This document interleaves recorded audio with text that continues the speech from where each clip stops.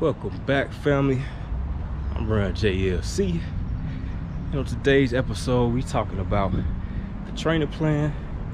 It's gonna help me bust through this sub 20 5K barrier again. Let's get to it. So it is Friday and I just finished my first workout of the day up in the gym. I'm really gonna hit it hard with the kettlebells this time around. As it comes to strength training, it's just a lot more convenient for me. So today I got some Turkish get-ups in the swings. What else we do? We got some pull-ups, push-ups, and ended it off with some snatches as well too. So strength portion is done for right now, and now we on to the run part later on. So right now I'm gonna get something to eat. I'm gonna relax for a little while.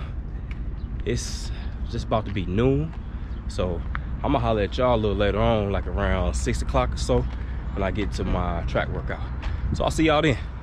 6.5 hours later. It is a windy day out here today, family, but welcome back again. Workout number 2 for the day. We are back at the track. We got 200-meter repeats again. So today's workout is gonna be 4x200 meters with 200-meter recovery. We'll follow that up with 2x1 mile threshold intervals with the 1 minute rest in between them. And we'll follow that up with 4x200 meters again for the end of the workout. But of course, before we get to that, we gotta get to this warm up, and I gotta rap with y'all. So let's get to it. Another windy day. I don't know why I'll be attracting this wind. But besides all that, the theme and title today's episode is, do I train as the athlete that I am, or the athlete that I hope to be? So what does that actually mean? Basically what I'm saying is, for my workouts, do I train according to my goal race pace, or do I train according to my current fitness? Now, before we get into answering that question, we gotta take a trip back down memory lane to when I first trained for this sub 25K about 3 years ago. So at that time, my thought process was, I'm gonna train according to my goal race pace, which is 6:26 per mile, or about 4 minutes per kilometer. Now, I will say this, and let's keep this in context. I did do my due diligence, because I was coming into that training block having run a 20:57 5K and a 5:59 mile trial. You know, months before, it wasn't like I ran a 25 minute 5K and then one day I was like, you know what, I'm gonna go sub 20. Like, no, I worked my 5K pace down to a sub 21. I ran that time trial, and in all actuality, my predicted 5K finish was really about 19:55 or so, according to that mile time trial. So I thought that I was training according to my goal race pace, training the athlete that I hope to be, but I was really training according to my current fitness, which was the athlete that I was. So in all actuality, I was doing the right thing. So with that epiphany, I've decided to follow that same blueprint and train according to the athlete that I am today. Now, the big difference between back then and right now is then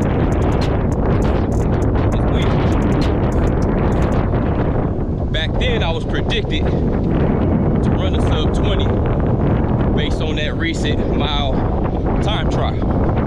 Right now, I'm predicted to run between a 21:21 to 21:30 based on my recent 8K and half marathon, which I just ran within the last couple weeks. So my head is telling me, hey man, you need to train according to your goal race pace so you can get yourself acclimated to running at speed again. And my heart is telling me, slow down, bro. Calm down. This ain't 3 years ago. And even though, and I talked about the last video, that I want to debunk these myths about everything going downhill from here as I age, I still want to respect the fact that the aging process is very much real. And there are certain things, certain changes within my body and metabolism and things that are just gonna happen naturally. So I still have to respect that process as well.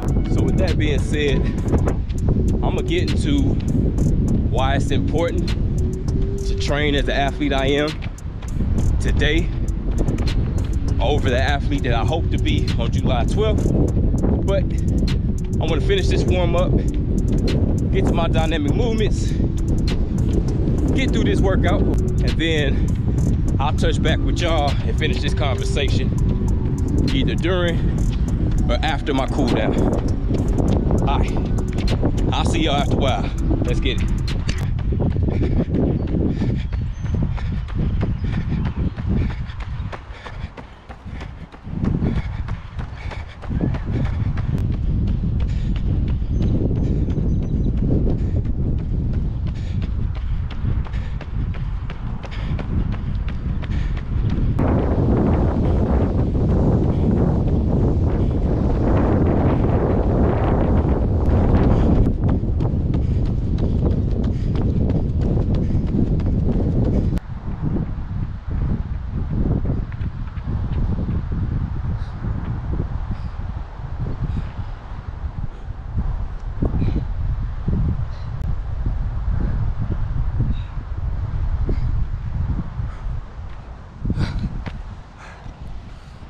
Workout complete.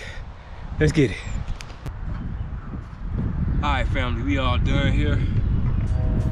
Just finished up the mile-and-a-half cool down. Workout went well. I want to say in total it was a little over 4 miles, like an 8:15 average for the whole workout, including rest periods and everything else. It was a good one, man. It was a nice little change of pace. For those first full 200s, I pretty much eased myself into it. I didn't go as hard as I did on Tuesday. Started to pick it up towards the last 2. The threshold intervals was pretty good. I actually felt pretty smooth on those. The goal was to be about 7:11 to 7:21.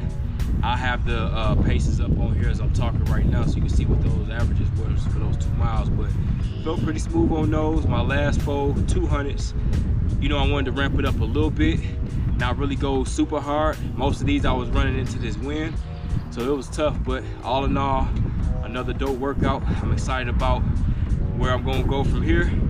This is the first week down. We got 7 weeks to go, man. Let's get it.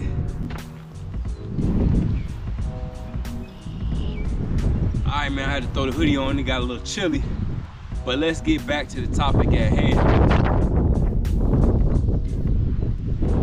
It is the wind. So why is it important that I train as the athlete that I am right now rather than the athlete that I hope to be on July the 12th? And you probably can already guess what I'm going to say. The first big reason is, and it's the fact that we want to minimize the risk of overtraining. It makes no sense to run yourself into the ground trying to hit paces that just may be too hard for you right now, even if that is your goal race pace. Let's flip this and think about if we're talking about strength training, right? And maybe I want to do a powerlifting competition. If my goal is to deadlift 315 pounds on July the 12th, and every time I step into the weight room to train, I try to deadlift 315 pounds, you guys will think that I'm crazy.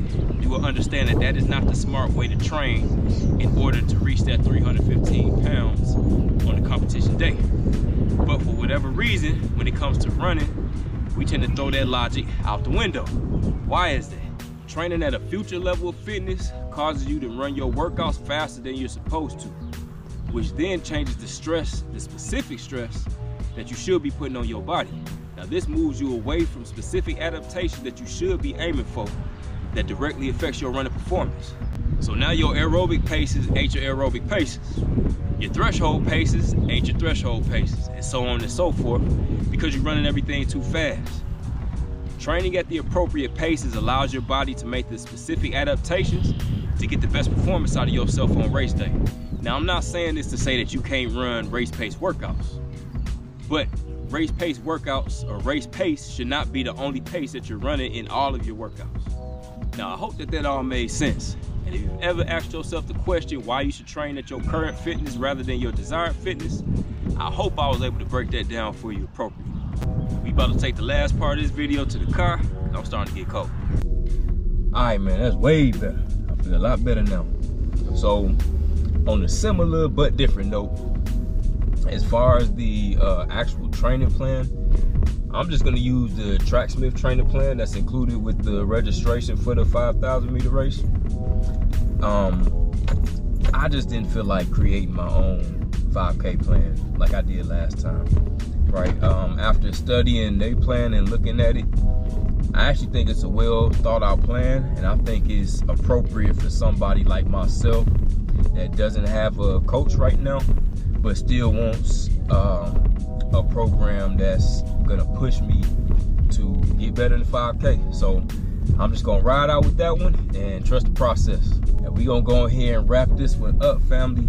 As always, I appreciate y'all for rocking with me for the entire episode. If you do have any questions, especially concerning this episode topic, man, drop them things down in the comments. And please, please, please like this video, share it with the Run fam, and if you haven't done so already, please consider subscribing to the channel. Man, we talking running, we talking 5K, and we gonna bust out another sub 20. I'd love to have y'all join in and rock with me on this journey. And if you have been rocking with me already and you want to support the channel, please check out the ambassador links that's in the description for discounts off your athletic brewing and UCAN products. And I thank y'all in advance. Until next week, family, I'm Run JLC, and I'm signing out. Peace.